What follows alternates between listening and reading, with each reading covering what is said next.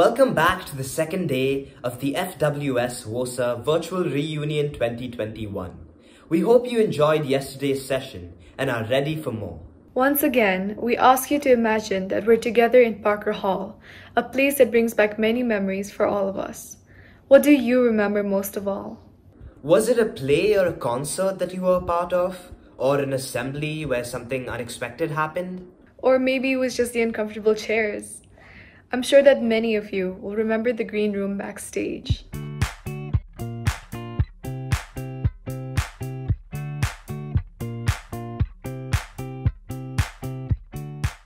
This is where many of us suffered stage fright, waiting for the curtains to open.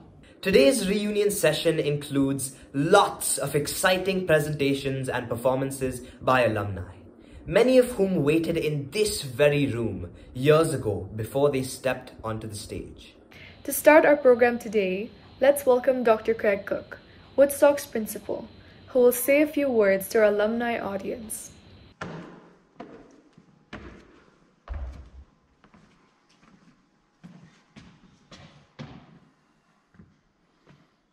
It's my privilege to welcome you all to Parker Hall today on this special occasion of WOSA FWS reunion. While I join you virtually, we certainly stand together in spirit in the beauty, history, and memory of this sacred place called Parker Hall.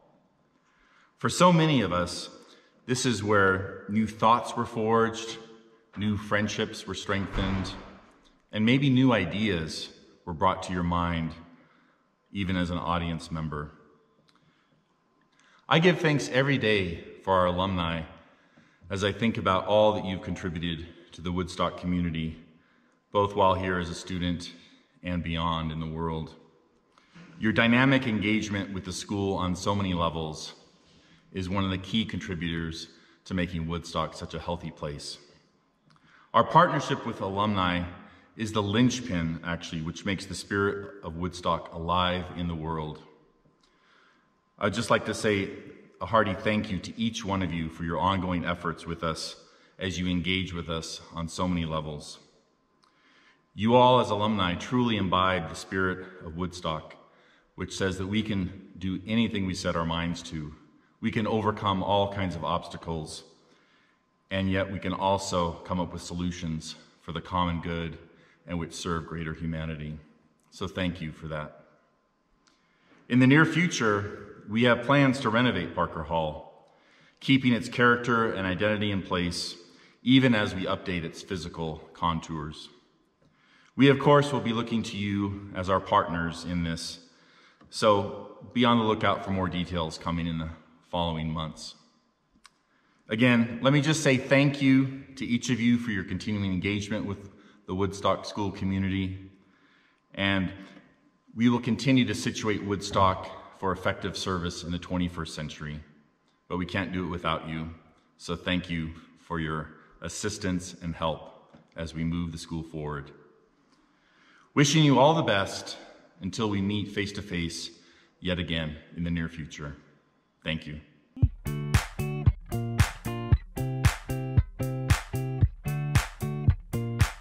Our first presentation is a series of vintage films from the 1930s and 40s taken by John Friesen, class of 1933. These will be introduced by his son, Weldon Friesen, class of 1959. The accompanying music is by former staff member Pete Wildman. Hello, I am Weldon Friesen of the class of 1959.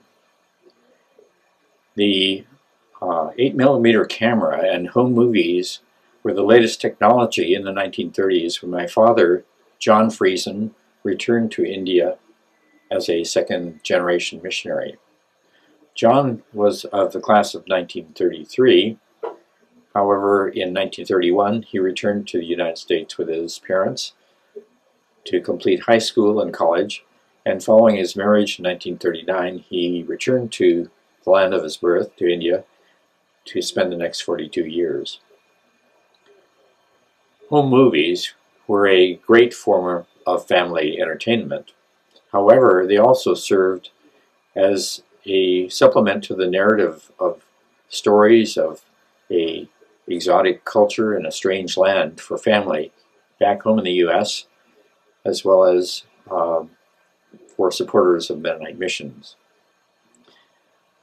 I know you will enjoy these brief clips of Landour and of Woodstock School, and also of train travel with the school party taken in the late 1940s and early 50s.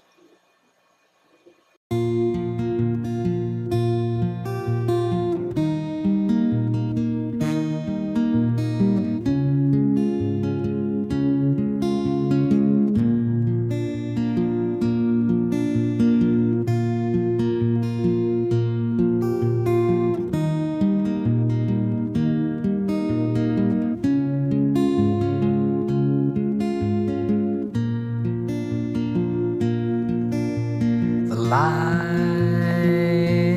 are still burning on the high mountainside. The train wheels are turning, and I'm churning inside. I'm coming home. I'm coming home.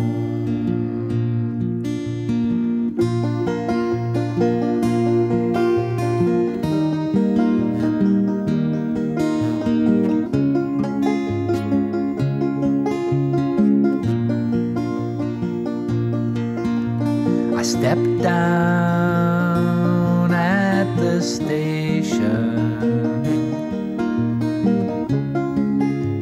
my suitcase in my hand. I find no explanation for this journey I have planned. I'm coming home. I'm coming home.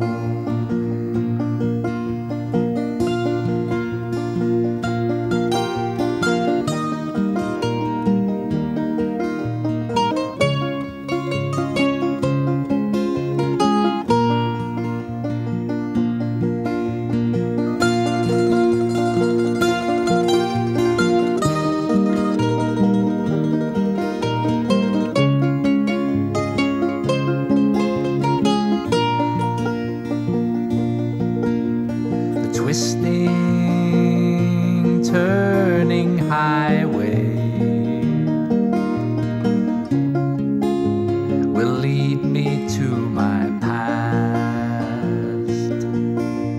The need to do things my way, laid to rest at last. I'm coming home. I'm coming home. I'm coming home. I'm coming home.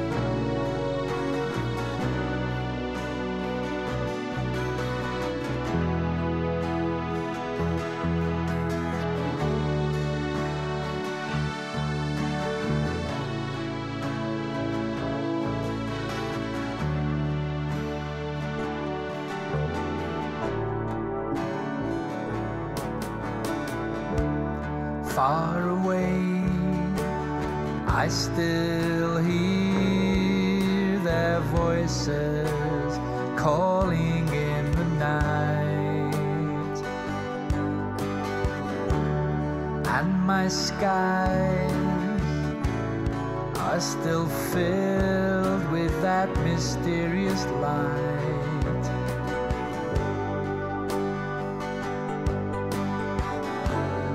You can run and you can hide, but you could never forget you carry the ghosts inside.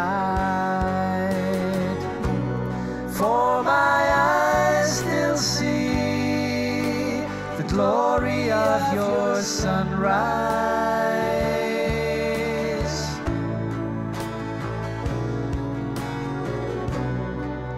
and my ears still hear the whisper of the pines.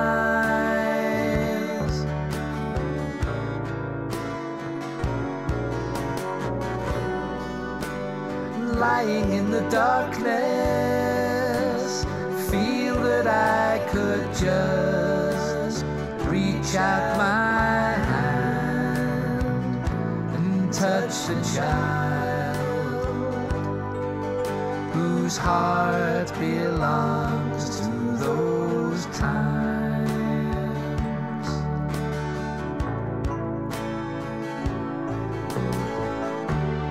Night and day, memories are but sleeping, waiting for a call.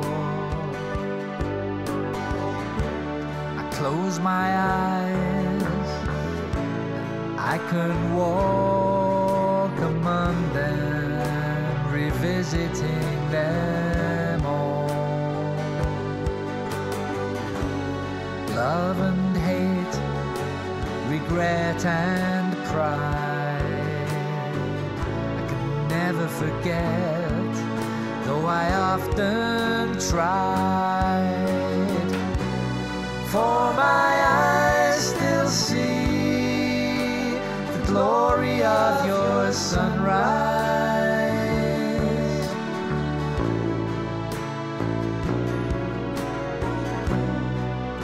and my ears still hear the whisper of the pines.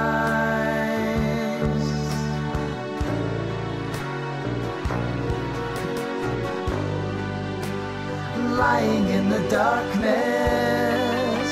I feel that I could just reach out my hand and touch the child whose heart belongs to those times,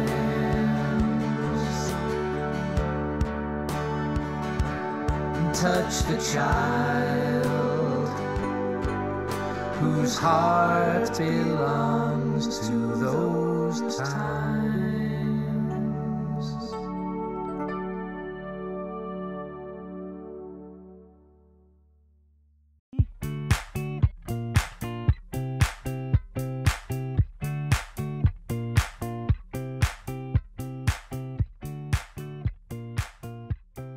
Greetings from Atlanta, Georgia. I'm Joyce Burkhalter Flueckigar, class of 1970, and a professor of South Asian religions at Emory University. Several years ago, when I visited Missouri, it struck me how little I knew about the shopkeepers, families, and their histories. And I mentioned this to the son of a jeweler I had known growing up, and his answer was so gracious. Ab to bachi thi. You were just a child, now you can learn. Talking with Woodstock alumni, I realized that our knowledge of the bazaar and its residents is both gendered and generational. For example, growing up, boys were much freer than girls to go to the bazaar and on overnight hikes without supervision, and thus they knew the bazaar and the mountains better than we girls did. I returned to Landour 3 times between 2018 and 2019 to learn more. From where, when, and for what reason shopkeepers' families had come to the live in the bazaar and how Mussoorie has come to be home for them. I lived at the top of Mullingar Hill as a house guest. The home was a wonderful place from which to observe the shifting rhythms of the bazaar determined by time of day, seasons, and festivals. I hope to write about some of these rhythms and some of the stories of the shopkeepers' families. However, today I want to talk about what it means to return home through some Indian terms and rituals. I found that one effective way to explain who I am and why I am living in India for extended periods of time is Hindustan Maika, America Sasural. That is, Hindustan is my mother's place, Maika, and America is my in-laws' place, Sasural. While the sense of belonging to one's Sasural may shift over a woman's lifespan, the distinction between and affective associations with Maika and Sasural are never totally erased. My conversation partners take pleasure in my desire to return to my Maika, Hindustan. When I returned to live in the bazaars, shopkeepers remembered my mother, Raymith Burkhalter, who with my father left India in 1989, and I remembered several of their fathers from my school days. But the most significant connection for most of them was the fact that I had been born in Landour Community Hospital, where many of them had also been born. They recognized Landour as my Maika and my presence as a return home. I began to look for a Hindi word for home that would be equivalent to a word I knew from Telugu, Uru. I've subsequently learned the Urdu term vatan to be similar, home place whose very water, soil, and air is said to shape the personhood of the people living there, and that of their descendants who may have never lived there, like DNA. A bazaar friend suggested that I use the term Mool Nivas, literally root house or dwelling, a term found on many bureaucratic forms. The next day, I asked 4 bazaar residents what they would identify as their Mool Nivas, and when I received 4 different answers, I knew the term had some traction. A butcher whose great-grandfather first came to Mussoorie replied Afghanistan. A driver employed by Woodstock said Bihar, although he had never been there. A friend who grew up in Mumbai, but who takes great pride in her Gujarati language and food, responded Gujarat. And a Sikh shopkeeper stopped to think because he said his Mool Nivas was a village in Pakistan that was no longer accessible to him. He wasn't sure whether or not this village counted as his root place. I learned of a unique Garhwali custom that marks such root places. A smooth stone called a pittar pattar or pittar kulni is carried from the cremation ground back to one's ancestral village, whether or not the family maintains a home or fields there. The stone is placed among larger rocks at the edge of the village or in a retaining wall or pushta at one of its fields. I imagine this ritual as one enactment of return home to the womb of the mountain. For the elders I spoke with, Mool Nivas or the Pittar Pattar ritual connote a particular kind of home place that shapes who one is. And yet they also belong to Mussoorie, and Mussoorie also shapes who they are. This belonging is created in part through ritual and daily interactions in the bazaar. I attended domestic rituals and documented post-monsoon festival processions through which different families and communities individually and collectively mark belonging in the bazaar. Each Indian language term for home, ghar, gaon, maika, sasural, Mool Nivas, vatan, connotes home in a different valence and thus may refer to different places. These categories give us creative ways to think about homes lost and gained. While these mountains are for many Woodstock alumni foundational, our Mool Nivas or vatan, we can and do create other homes and ways of belonging without giving up our root place.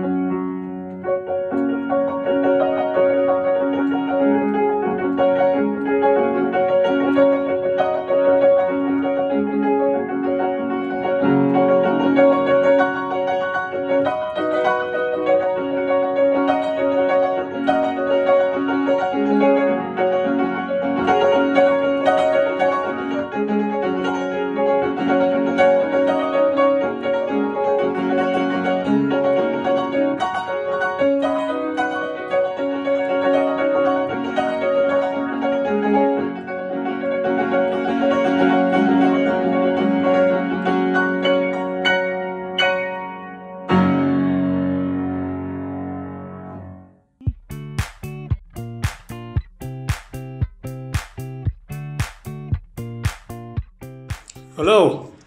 For those who may not know me, my name is Peter Lugg, and I was a teacher at Woodstock for 10 years.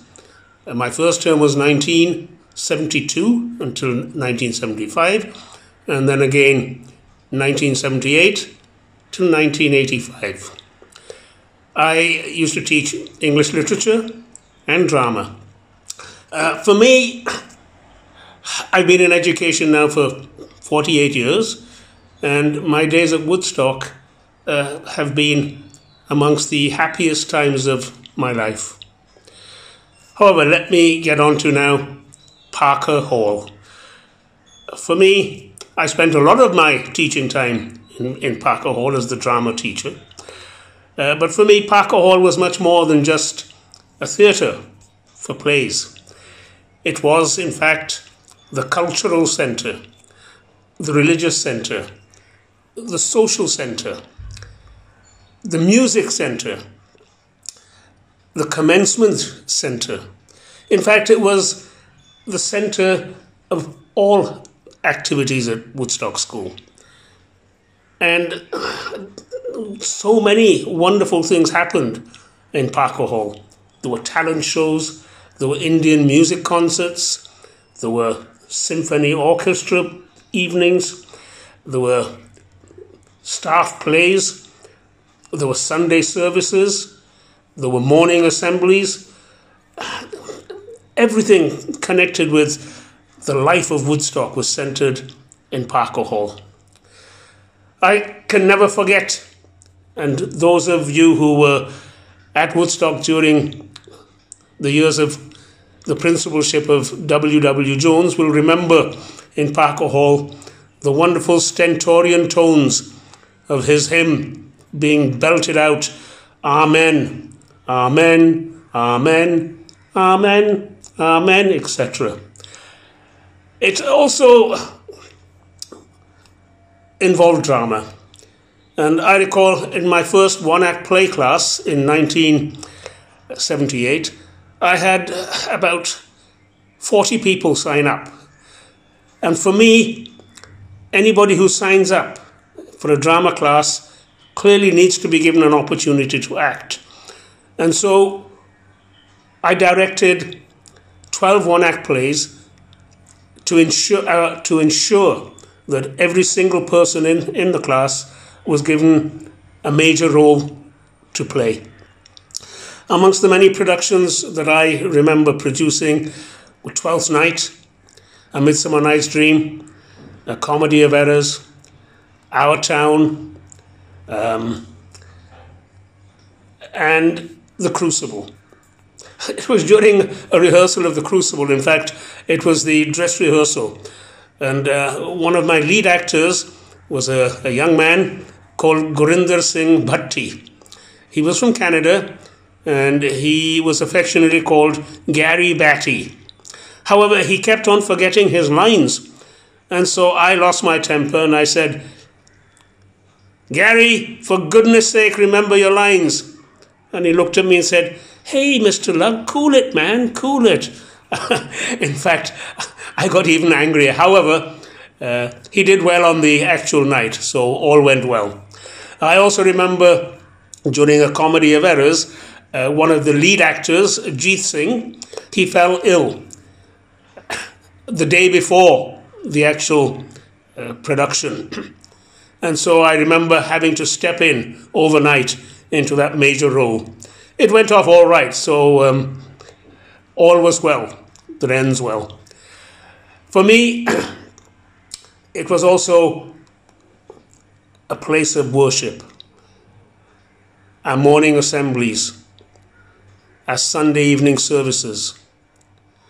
It was a place where everybody got together for talent shows, for staff plays. I remember 2 staff plays in particular.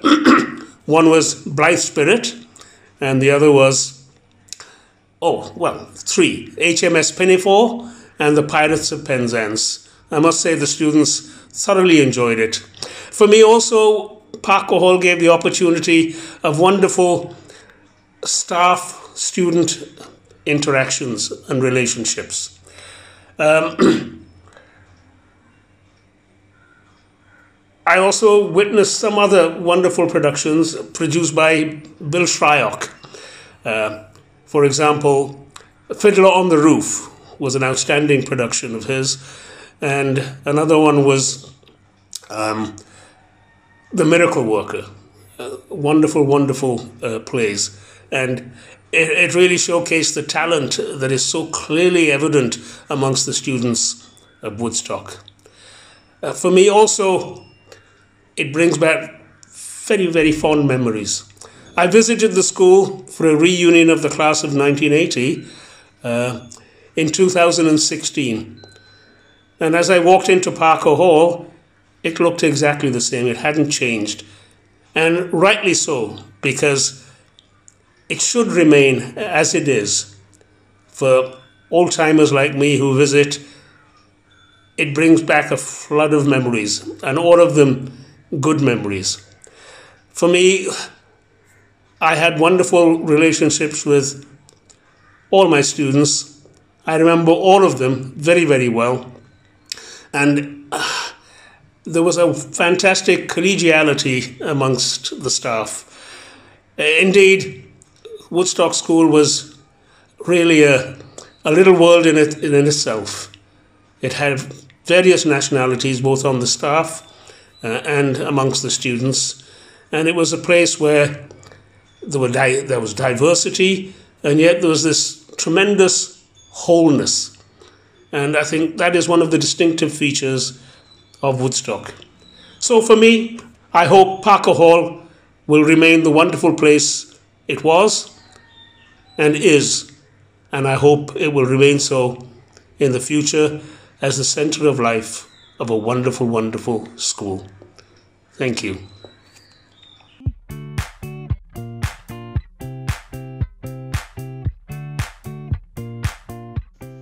Hello, I'm Maren Glover, Woodstock student from 3rd grade in 1978 to graduation in 1987 and a student teacher in 1992.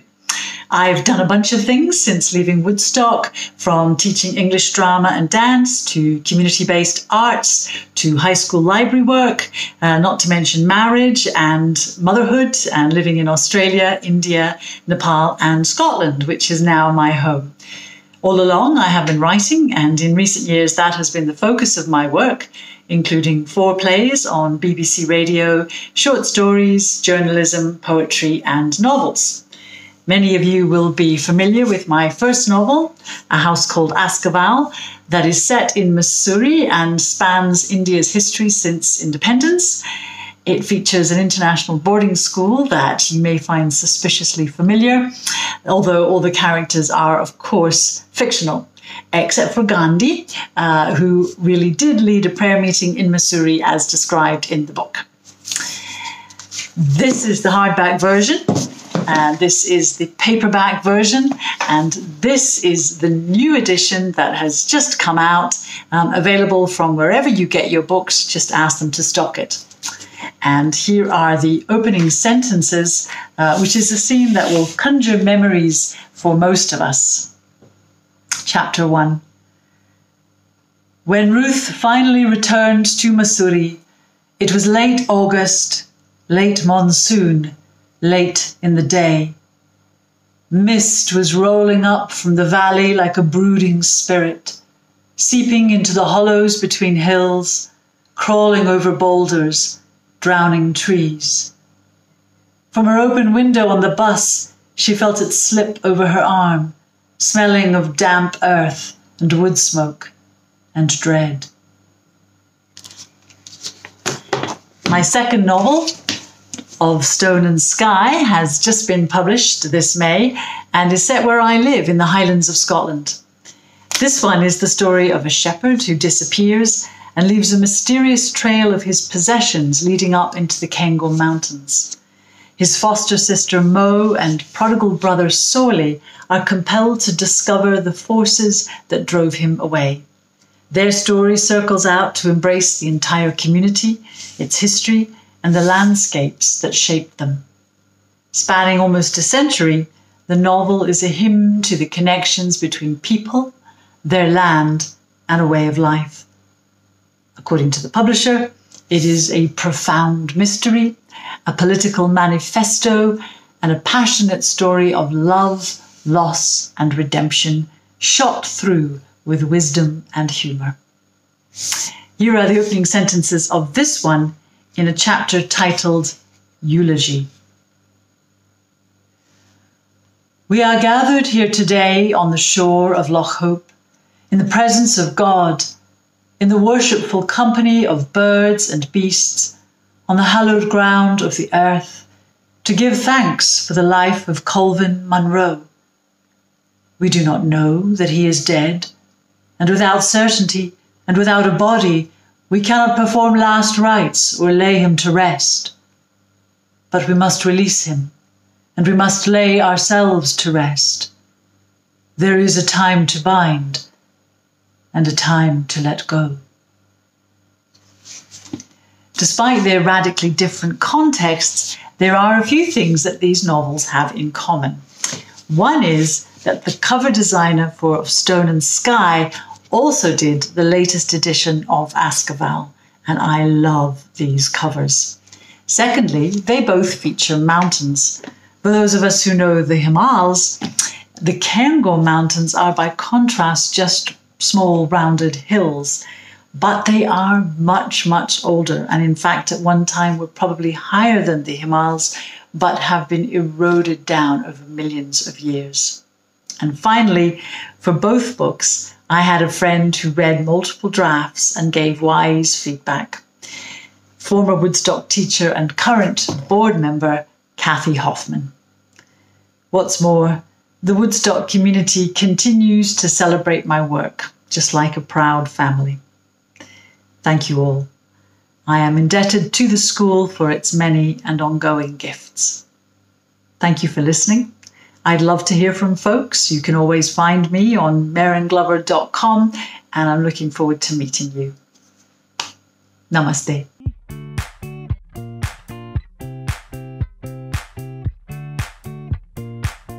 Hi there. Stephen Alter asked me to make a small recording for our reunion this year and talk about Indian stamps and my personal story, because a unique event happened this year. Well, the first question would be, how on earth did I get into Indian stamps? That's my hobby. And it goes back to 3rd grade at Ridgewood. And I was in boarding school, and it was the monsoons, and I was a little blue because I had just been put in boarding and my mother was gone. And Mrs. Hempstead, I believe that was her name, kindly took me aside and asked me, didn't I have a hobby for the hobby show? I'd never heard of the hobby show. I didn't know what a hobby was. And she said, well, you need to have a collection. And I said, like what? And she said, why don't you go on the hillside on the Cud and get some ferns?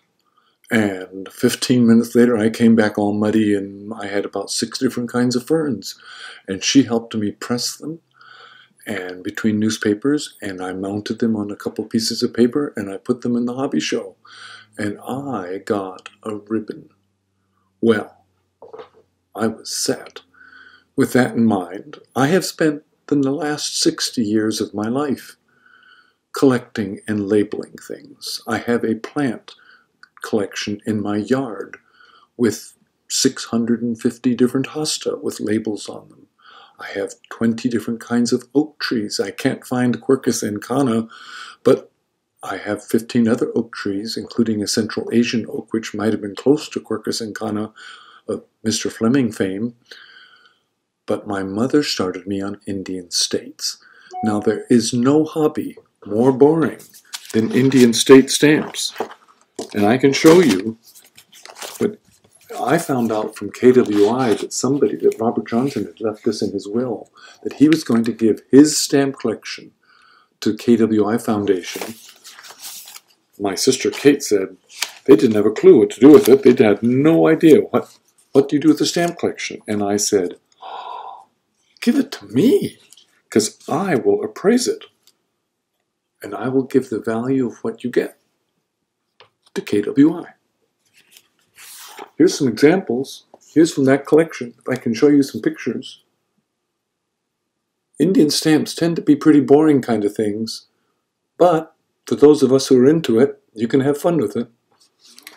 But it's really hard to dress up Queen Elizabeth or Queen Victoria in profile because she really wasn't all that great at photo. But I spent 2.5 months going through that collection. It was just glorious. And if I could make better pictures, I can show you. I have now mounted one, and in my own collection now, I have a couple beauties. And in fact, that collection did have a few very early Indian stamps. And if I recall, here is one of them. You can see right there. I got that from the Robert Foundation. So I had to look through about 200 pages of stamps and about 1,000 or so of them, but I found 1 or 2 pretty good ones that was worth every bit of it. See what Woodstock taught me? Persevere and stick with it. Something about palms or psalms or something for those who persist, but I persisted, and I'm having a lot of fun doing those stamp collections. So I've actually made the comment to KWI, if there's anybody else who wants to get rid of a stamp collection, I'll happily look through it, and I'll share it with anybody else. If there's any other crazy stamp collectors out there, this is a pretty arcane hobby, but you know, Woodstock got you on your passion and got you going on something that you might not have ever done otherwise. Thank you, Woodstock.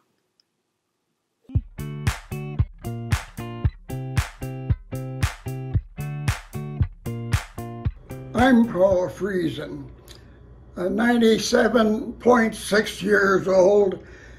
I was at Woodstock from 1933 through 1940. I understand you're having a reunion this summer. It would be nice to be there, but there's no possibility under the present conditions. The cement floors of the hostel, the boys' hostel, were troweled very smooth, in fact slick, developing a glossy sheen. After dinner one evening, before lights out, someone got the bright idea of waxing the floor with 3 cherries shoe polish and Lifebuoy soap. It didn't take much of a run to slide all the way across the room, seeing the little fiber rugs beside each bed as chariots for a rider to be pulled on by 2 boys barefoot. They went round and round, pulling each other. It was fun. The master on duty that evening was Robert Fleming. In all fairness, it should be said he has come to be regarded as Woodstock's patron saint, but in my day he was something else, a sneak with crepe-sole shoes. When he appeared at the door, we boys all sang out, "Read us a story." Naturally, he was prepared, so he set out to sit on top of one of the large chest of drawers, and with a hop, skip, and a oops, he landed on his butt on the polished floor.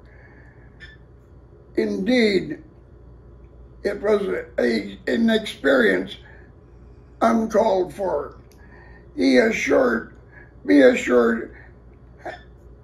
hell hath no fury like that of a schoolmaster disgraced. All boys were ordered out of bed to wash the floor with their towels. It was midnight before the lights got turned out.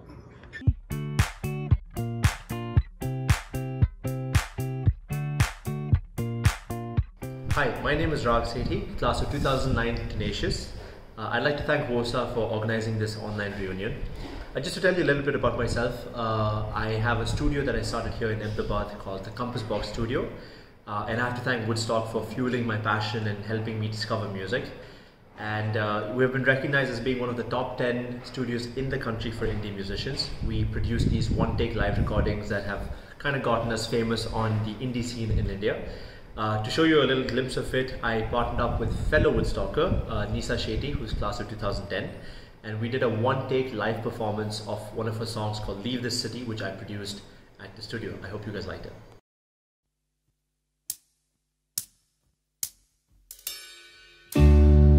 You don't always have to be so strong. You don't always have to be so right when everyone else seems so wrong. You're spending all your time running around in a city that's turning you upside down, and you have no one to hold. But now you wanna run away and find your space. Now you wanna run away and make your name, chasing rainbows, but I think that that's okay. At least you'll get somewhere. Yeah, you'll get somewhere. But I just wanna leave this city. I've taken what you had to give me. There's no other way to say goodbye than walking away. Yeah. And I'm just gonna say this one time. This is going to be the last time you see me this way. 'Cause holding hands with time I'd have changed. Yeah, yeah, yeah.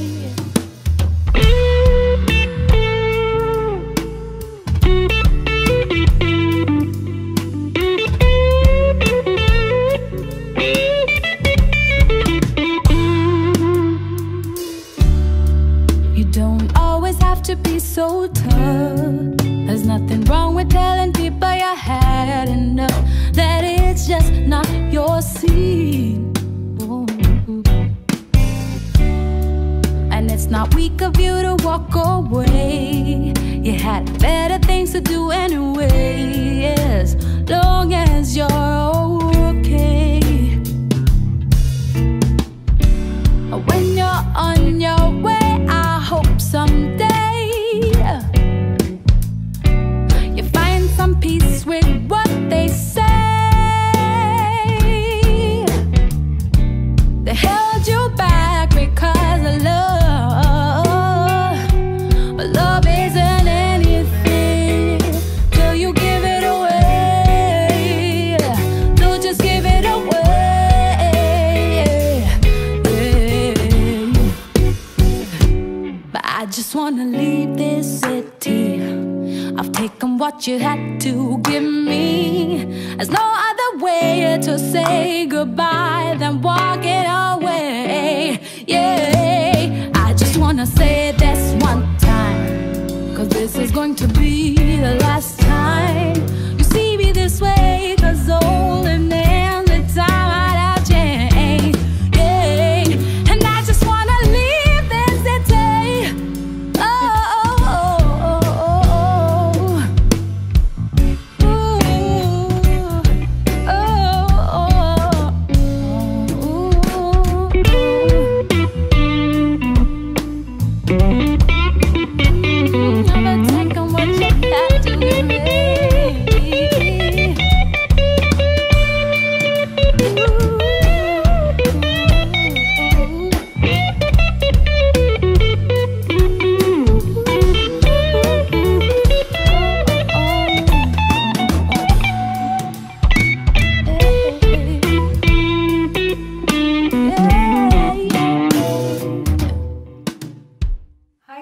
I'm Nisa and we are here at Compass Box Studios, where we just finished an awesome live recording session of one of my originals called Leave This City, with these wonderful musicians who have given us this lovely space which everyone needs to come and check out. Yeah, so we did this rearrangement for her track and it was really awesome. Click below, like, subscribe to the channel so you can stay up to date.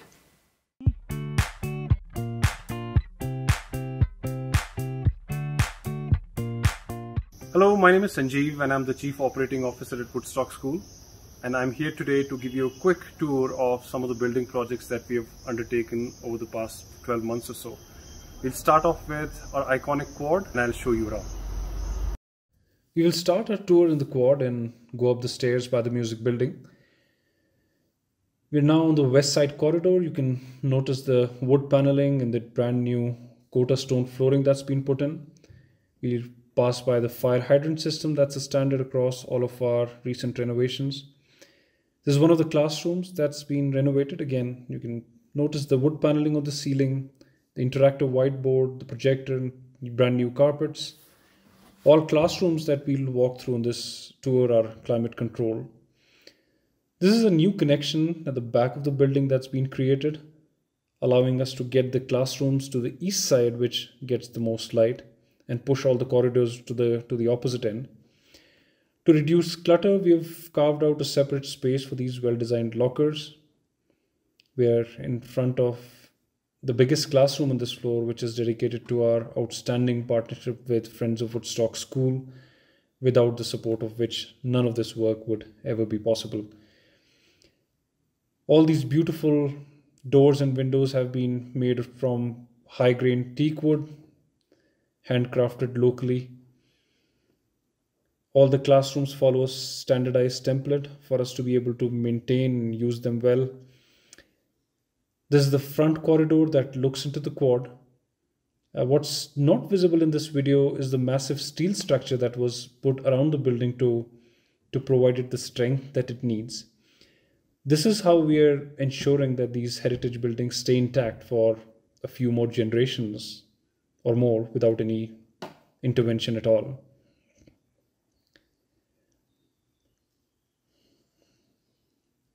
We'll pass by a classroom that's been renovated through the generosity of the class of 1981 with a matching donation from FWS. This is currently with the music department.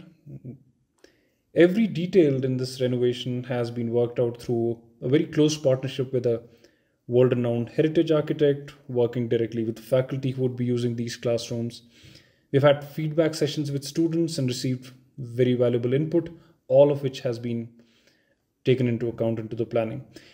These spaces are equipped with ultra-modern technology. Even the clocks in every classroom that you see are actually centrally synchronized by a master clock that transmits identical time to a network of clocks. Here's another view of the quad. We've redone the drainage and the flooring on one side of the quad to protect the foundation of this old and heritage structure.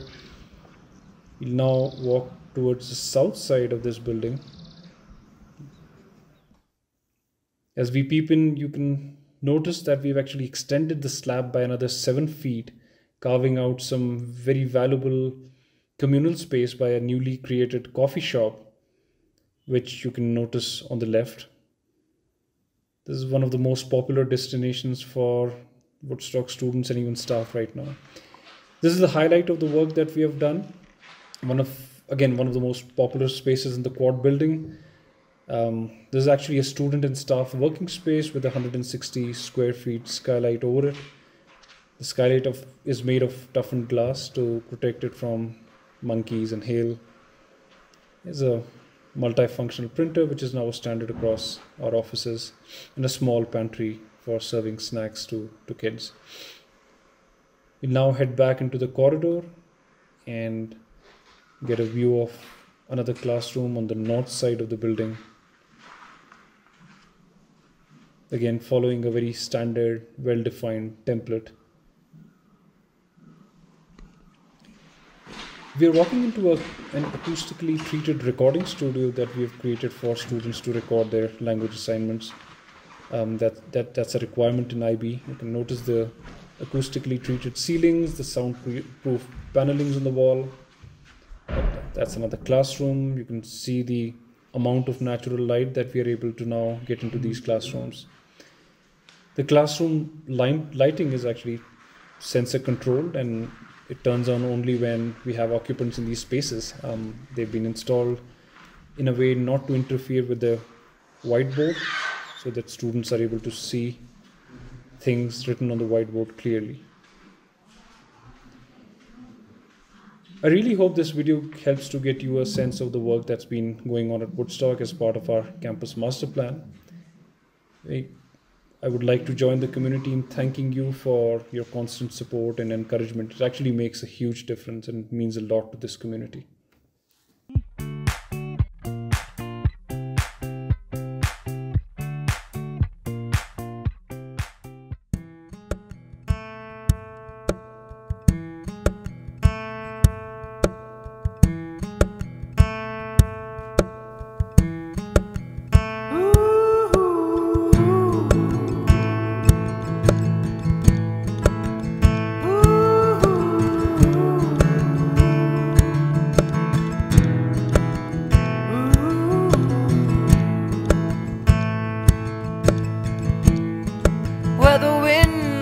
From the mountain top,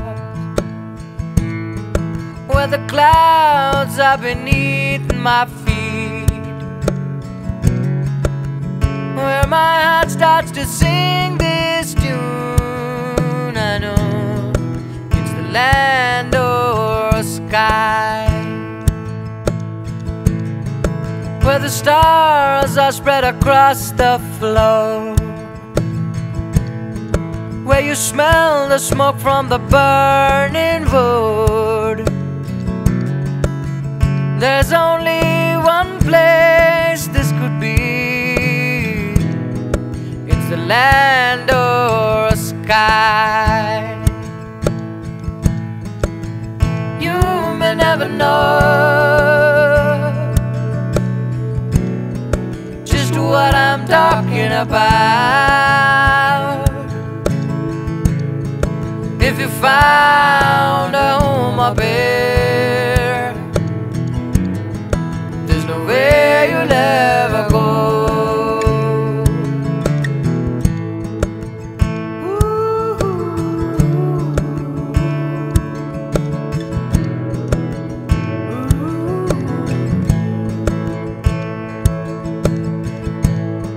Where you find the mules on the sides of the road, where the deer plays on the mountain slope. There's only one place this could be. It's the Landour Sky. You may never know just what I'm talking about. If you found a home up here, there's no way you'll ever go. You may never know just what I'm talking about. If you found a home up here, there's no way you'll ever go.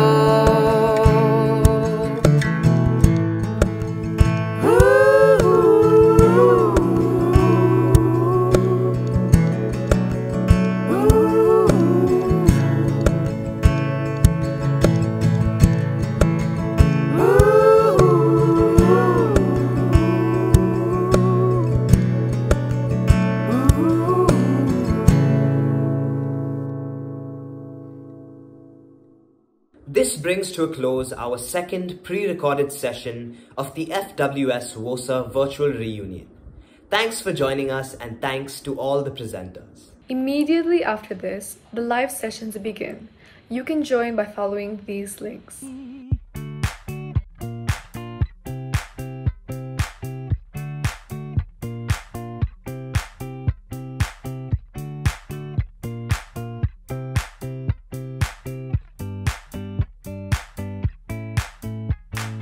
Woodstock, known over all the land. Woodstock, sung upon every hand.